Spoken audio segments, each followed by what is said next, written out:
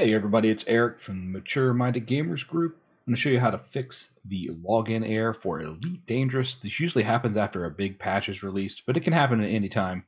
When you launch it through Steam, you're going to want to do the normal launcher thing, and it's going to pop up.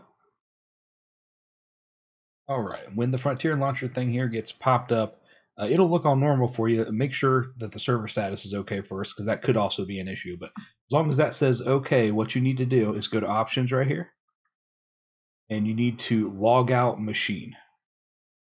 Make sure you log out machine, and then close your browser, this thing, and I would even restart Steam just to be safe. And then when you hit play to log back in, just like normal, that will hopefully fix your issue.